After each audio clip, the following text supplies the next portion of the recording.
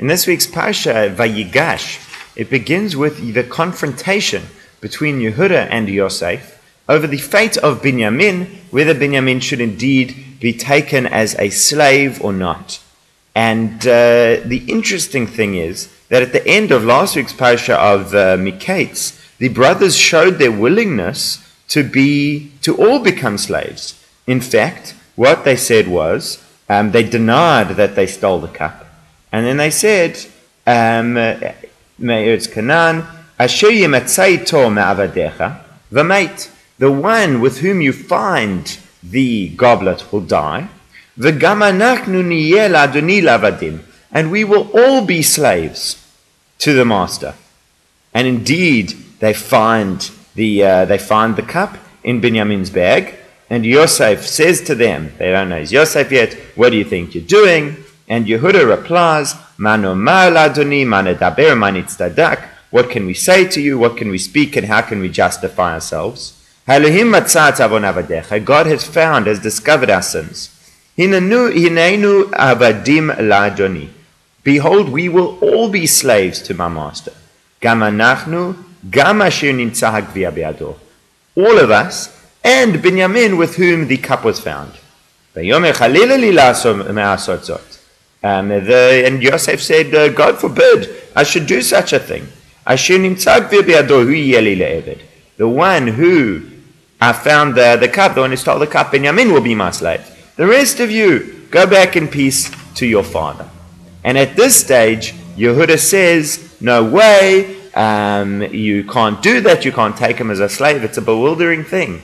He's prepared for them all to be slaves, but not for Binyamin to be a slave. Now, we understand the emotional background over here. The story is that Yehuda made a solemn promise to his father that he would bring Binyamin back, and he would take care of him. If they were all in prison together, at least he can take care of him, but he can't go back without Binyamin. But what argument is he presenting to Yosef? This is a very strange thing that he's saying to Yosef, you have to let Binyamin go, or take all of us as slaves. What's the point of his argument over here? So what the Midrash says on this is Rebbe Simon says in Bereshit Rabbah chapter 93, section 6, is that Rebbe Simon says, it is written in our laws, that if somebody steals and does not have enough money or assets to pay back the value of what he stole, then he is sold as a slave. But this young man, Binyamin, does have enough money to pay back, and therefore he should not be sold as a slave. So Yehuda is saying that that the Torah tells us you only sell somebody as a slave for theft when they can't pay it back. But Binyamin can pay him back. Now this also is confusing, because why would the Viceroy of Egypt care what it says in the Jewish Torah? Why is he coming with that approach? What's his sales pitch? So there are two approaches that I would like to take to answer this question. One from the Maggid of Dubno, and one I've extracted and modified slightly from Rabbi Tzadok HaKohen of Lublin. He's speaking on a different point, but from his point you can get an answer. So firstly, from Rabbi Tzadok HaKohen of Lublin, is that he says, why were the brothers so willing to accept it? Because he says, when it was all 10 of them, and this was the Egyptian law, that the entire company is sold into slavery, when this was decreed, they accepted it, because he saw this as punishment from Hashem for their sale of Yosef. And he said, Hashem is right, we are wrong, Elokim matzat avon avadecha. God has discovered that we have sinned, right, so to speak. God is taking payment for our misdeeds, and indeed it is only just that we serve the sentence. But once Yosef says, nah, I don't have to take all of you, only Binyamin, then he knew that there's something else going on here. This is not justice. This is not coming from Hashem, and it needs to be fought. Very interesting idea is that when you can see that something is coming as a payment from Hashem for what you've done wrong, don't fight against it, accept that this is your sentence. But when it doesn't fit into something that's been done wrong, then you have to challenge and struggle against it. But what it comes out from the Rebbe Tzadok HaKohen is that he's saying, originally the brothers proposed the Egyptian law that all 10 of them would be taken. Yosef saying, no, only the one. Why? Obviously, he's willing to embrace the Jewish legal system. So that Yehuda says you can't pick and choose. You can't say I'm going to follow the Jewish legal system and only take Binyamin. Because if you're following the Jewish legal system, you only take Binyamin if he can't pay. But here, Binyamin in fact can pay. The Maggid of Dubna has a very different approach, which is very sweet, is that he says that, I don't mean sweet like cute, I mean sweet like tasty, is that he says the whole idea that the Torah says that if somebody steals, they're sold as a slave, needs investigation. Because why would anybody want to purchase as a slave, as a servant in their home, someone who is a hardened criminal and a thief? You lock your doors to keep out the thieves. You don't bring them into your home. So he says, well, that's why the Torah has this proviso. If a person is desperate and has nothing and is stealing only to survive, so much so that when they are found with something that they've stolen, they do not even have any assets to pay it back, such a person, we need to give them a chance. They need rehabilitation, they need an opportunity, bring them into your home, give them a job, assist them, allow them to live with you. We'll help them out.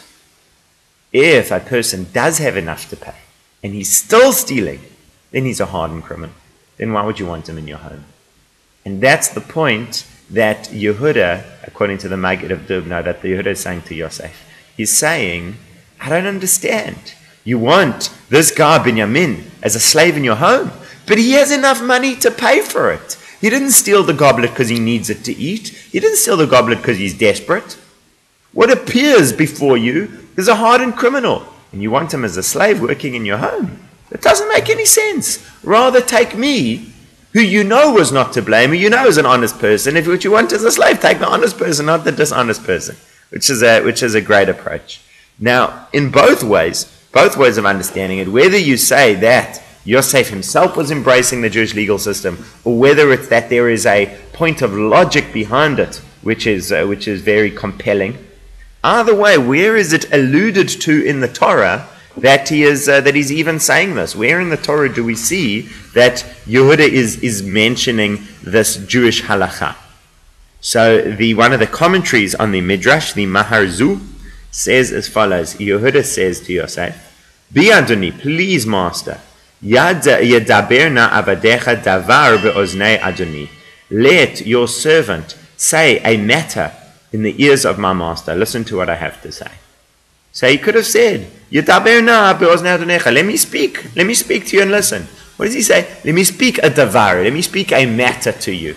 Now, I don't know if you're familiar with it, but when you talk about, you want to share some Torah, you say, give a davar Torah. And some people, when they are into abbreviations, they say, will you give a davar? Will you give a davar? Will you give a vort? So that the Marzu says is what's happening over here. Yehuda is saying to Yosef, let me tell you a davar. Let me tell you a davar Torah. Let me tell you a vort. Right? And what's the vort? The vort is that since he has enough money to pay, he shouldn't be sold as a slave. So what we see over here is that hidden within the Torah, within that seemingly extra word davar, is an allusion to the davar Torah, that only a slave who does not have enough to pay, only a thief who does not have enough to pay should be sold as a slave. How is that relevant? Well, there's two approaches. One is Rabbi Tzadok HaKohen, who's saying, once he's turned down the Egyptian legal system and embraced the Jewish legal system, he has to embrace it in its entirety. Or you have the Maggid of Dubno, who says that since the point is to rehabilitate somebody who steals out of desperation, it makes no sense to do it when somebody does have enough money to pay. One other point from Rabbi Tzadok HaKohen, which is a very interesting one, is that when Yehuda, as part of his speech as well, says that when you asked us if we have brothers and a father and everything, so we told you that Yesh lanu av zakein, we have an old father, v'yeled zekunim katan, and he has a small son of his old age, v'echav meit, and his brother is dead, referring to Yosef. Yosef's dead.